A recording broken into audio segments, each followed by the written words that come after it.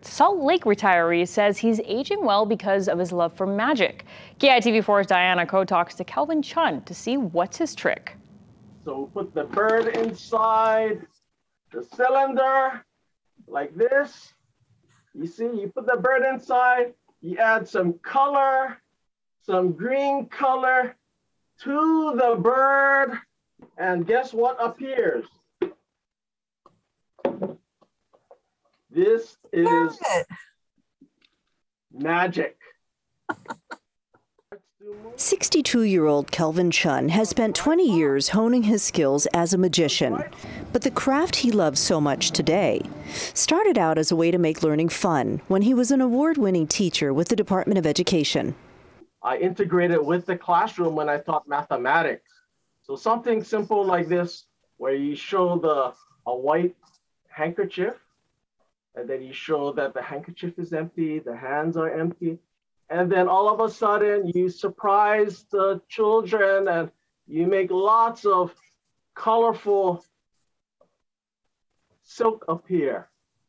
He just got back from an international competition for the Society of American Magicians in Las Vegas. Choose a picture out of this stack and show the audience, and remember it, don't show me. While he didn't place, he still feels like a winner. But I want to know how magic helps you age well today. Wow, with the concept of ikigai, that means having value in life. He even got me in on the act. You make a circle with your arms. So I'll take a snapshot of you. You are in my cell phone like that.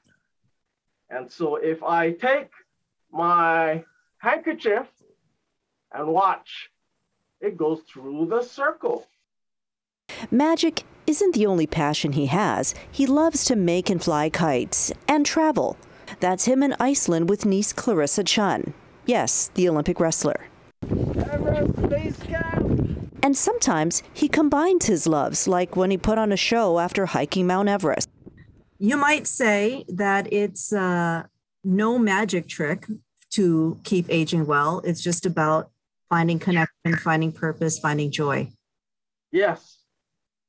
Combining all of that day to day, waking up, the feeling of waking up, and you know you have a purpose in life, something that you enjoy. Thank you, magician Kelvin Chun, for talking to us about the magic behind aging well. Diane, KITV4 Island News.